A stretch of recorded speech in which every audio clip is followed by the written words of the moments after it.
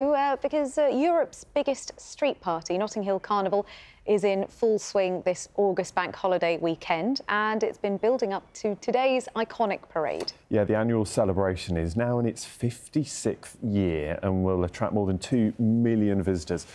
Here's some of the vibrant colours, costumes and music from the past few years.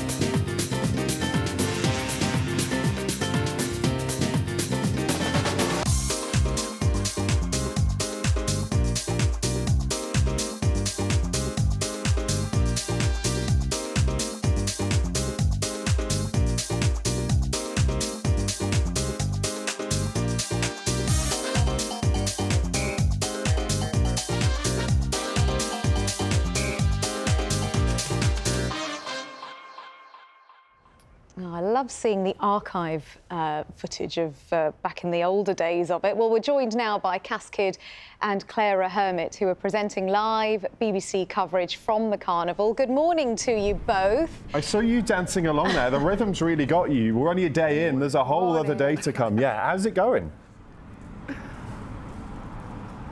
Oh, it's been amazing so far. I was down at some of the sound systems yesterday, dancing away. My feet are a little bit sore today. My legs might be a little bit stiff, but, you know, give me half an hour and I'll be ready to go again. I was gonna say, you wouldn't be standing that close to that speaker right next to you if that was on right now, would you? No. But we are right by the judging panel here, aren't we, Cass? Oh yeah, you definitely are. And everyone's still setting up. So as we speak, there's vendors setting up food. People are going to be lining up these very streets of Carnival to parade down for their floats, their outfits, their costumes. And like Clara said, it's the sound systems that I'm looking forward to, because these speakers are going to be booming. And CassKidd, both of you actually, have been attending the Carnival for decades. But what has it meant to you being able to be part of what is such a key event? I think, you know, it makes me proud to be British, but also have the heritage of coming from Jamaica and the Caribbean, and knowing that I can experience both sides on home turf. So for me, it's the food, it's the music, it's the culture, and it's also legacy. And we were seeing footage just now when we played a little snippet of the Carnival from years ago, and it is an institution in itself, isn't it?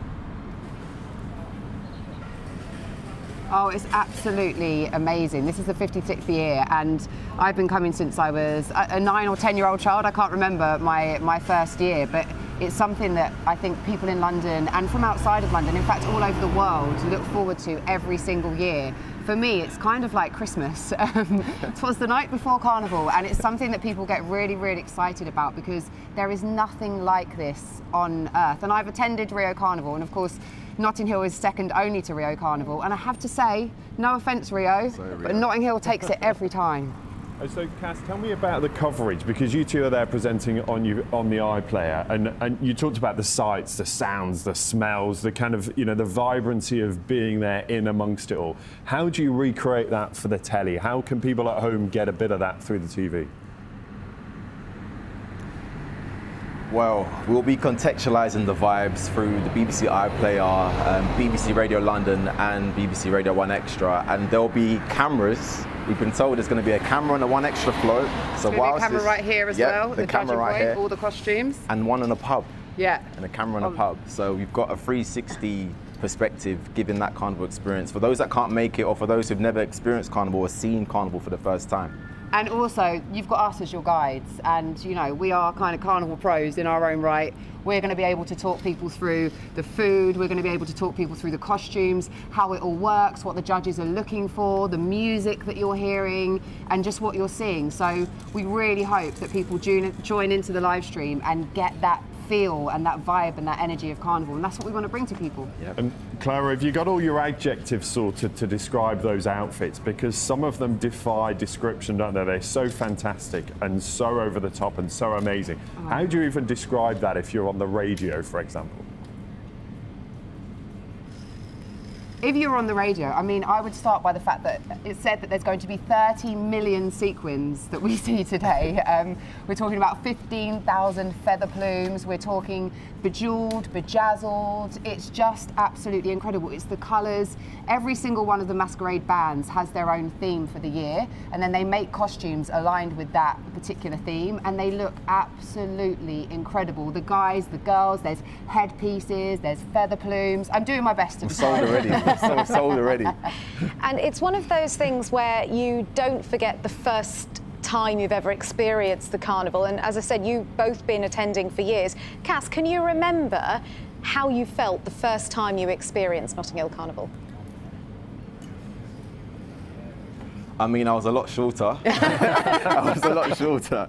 So I remember looking up and seeing everyone thinking, this is incredible, just the amount of people in one space, and just going from a train station that's further outside of London, and then when you get to that West London area and seeing the flags, the music, and you can smell the food, it's a completely different experience that I'll never forget. And seeing my first ever sound system and walking through the crowd and finding a little spot and working out how much things cost when you realise jerk chicken and rice is not the same price as in your local area, but it's all going to a good cause because it's all about enjoyment.